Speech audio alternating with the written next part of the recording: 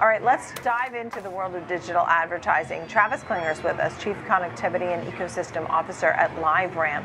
So we had Google move away from the cookies, and the cookies basically give more and more data and proprietary data to a name like Google.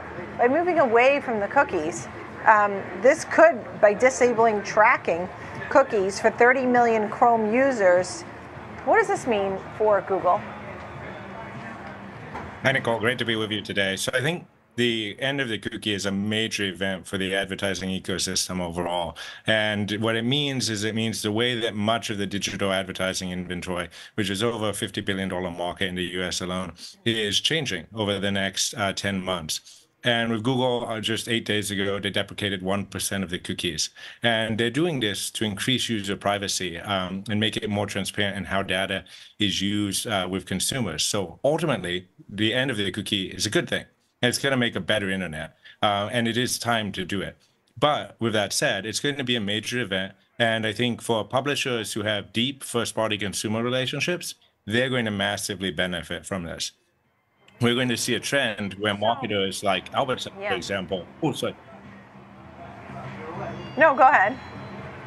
Oh, sorry. We're going to see a trend where marketers like Albertsons, for example, are looking at how they can use their retail media data on a platform like Pinterest, where Pinterest has deep consumer relationships, people who are really interested and share their data in a consented and authenticated manner.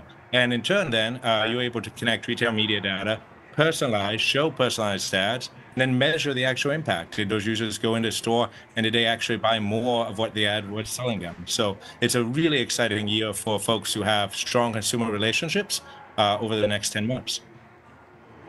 So I feel torn because on the one hand, you don't want to be tracked, you don't want your data. And so with fewer cookies or knowing what I'm doing, basically, that feels like it's good. But there's going to be something else that comes on, the Privacy Sandbox. It's a new tracking system. It's a bit more private, called the Privacy Sandbox. So it's not like Google will be left for naught, right? No, exactly. And it's important that we recognize, what did the cookie first do? The cookie enabled the explosive growth of the internet over the past 20 years. It created a value exchange where consumers were able to get free content. Today, you can browse endless websites. You can watch hours and hours of connected TV. And you can do this because of the third-party cookie. And it's time that the ecosystem evolves to a more privacy-safe way. But we also want to continue to give publishers and the large social platforms a way to monetize their inventory. Because that monetization through advertising is what drives the innovation of the internet and what keeps the open internet free for consumers. So to ensure that there's still unlimited free content and to ensure that consumers can have an incredible time on the internet in a privacy-safe way, the post-cookie solutions aim to do this. And that's what Google is trying to do with Privacy Sandbox. Right, understood. What about all the other names? I mean, if you're telling me that they've now reduced 1%, it's the first week of January, and they're going to move forward with 30 million Chrome users. What about all the other big companies that use cookies? I think for the companies who use cookies, those who have deep consumer relationships, so think about your favorite publishers, like the New York Times and News Corp, they are going to benefit from this. They have those relationships. They have the consumer's trust. They will be able to use the post-cookie solutions that enable brands to connect their data to those publishers. So at LiveRamp, we're focused on helping enable brands to build an enduring consumer brand and be able to connect their data to personalize the consumer experience wherever it is. And so publishers and platforms who have those deep consumer relationships, connected TV, for example, is going to have a huge opportunity over the next year because they have identity that is going to last beyond the cookie. They have that trusted value exchange. Those publishers who have login events, so when you log into a site with a subscription or you log in to share your email, they are going to succeed.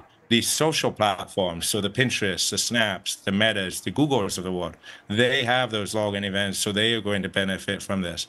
And then importantly, marketers want to make sure that they're able to measure the effectiveness of their advertising dollars. So these platforms and publishers have to think not only about connecting their data to their publisher inventory, but also making sure that everything is measurable. If I saw an ad for yogurt did I go into the grocery store and buy more yogurt, or did I buy the more premium brand of yogurt?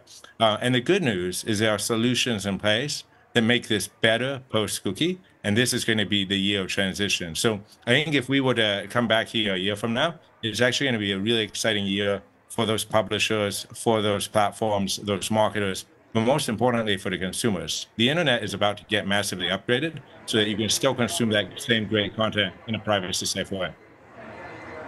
And explain to us how you've been ready at LiveRamp for your clients. I mean, you have big clients like Disney and many others. You've been ready for this, as you noted, as people have been making the changes, how they use and view things, right? Absolutely.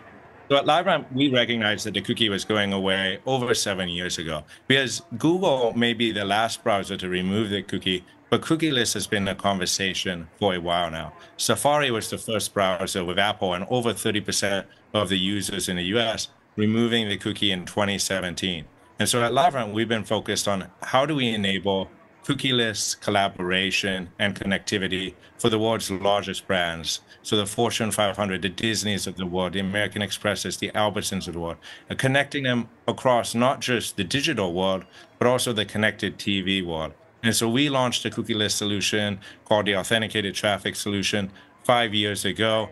We've been out there in market. Today, 92% of consumer time is available through that cookieless solution. So our brands today, 80% of them are already buying on cookieless. So there's still a transition over the next year, but many of our brands began this transition a couple of years ago and were able to reach their consumers and, most importantly, also measure the interactions with those consumers.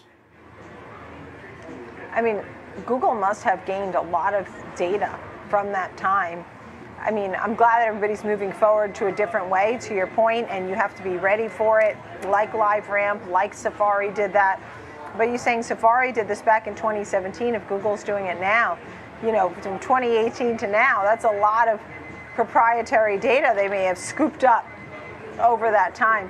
But to your point, it's happening throughout this year, so bye-bye cookies. Travis Klinger, thank you, of LiveRamp.